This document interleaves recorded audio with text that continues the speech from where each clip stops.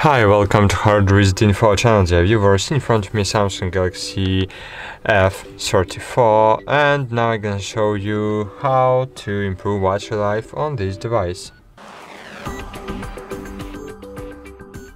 So firstly, you need to open the control panel and disable all unnecessary features, for example Wi-Fi if you're using mobile data, and mobile data if you're using Wi-Fi.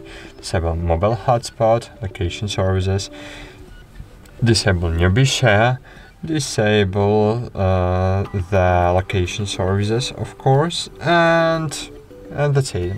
Then you need to reduce the screen brightness because screen consuming a lot of battery power, and that's cool. It's all I want to say you.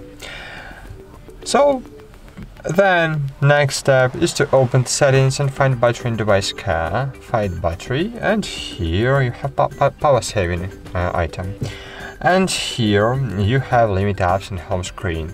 If you will disable this feature and you will click on battery saving, so you will open battery saving mode, and as you can see in normal mode my smartphone will leave 1